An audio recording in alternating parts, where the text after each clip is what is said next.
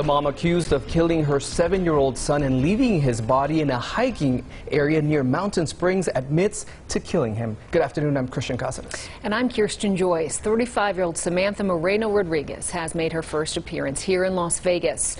She told police she choked her son. Bianca Holman reports from the newsroom with what we learned today in court. Samantha Moreno Rodriguez was extradited here from Denver earlier this week. Her court appearance today was a warrant return hearing. She faces 1 count of murder in the death of her son. Now, according to Liam Houston's family and police reports, he was autistic. Back in May, Moreno Rodriguez left her home in San Jose, California with Liam, and they made a stop here in Las Vegas. In court, the prosecution shared Moreno Rodriguez became frustrated with Liam, strangling him for about 15 minutes. She then took his clothes off and left him in a hiking area near Mountain Springs.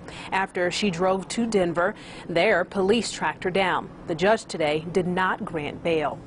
The choking, strangling the child, disposing of the body after he was deceased, and then going to Colorado, I do find that that burden was met. Now, if we have the preliminary hearing and there's an issue with that confession, this will be readdressed, okay? I will always leave that door open for you.